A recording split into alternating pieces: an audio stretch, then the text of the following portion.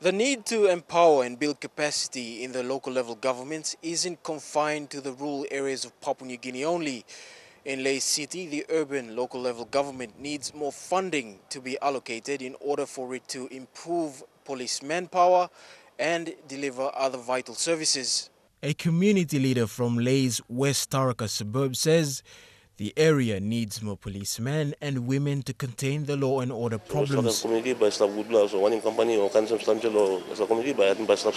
This is just a snapshot of the funding needed to build capacity in Lae's urban local level government.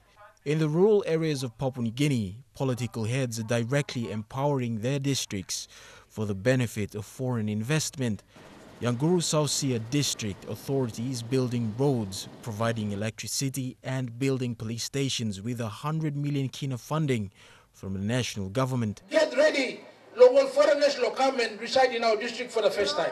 On the other side of the parliament benches, Deputy Opposition Leader Sam Basil is also doing the same for his Bulolo district. It's the closest government out of the three arms of government, very close to the people. Bethanie Harriman, National EMTV News, Lae.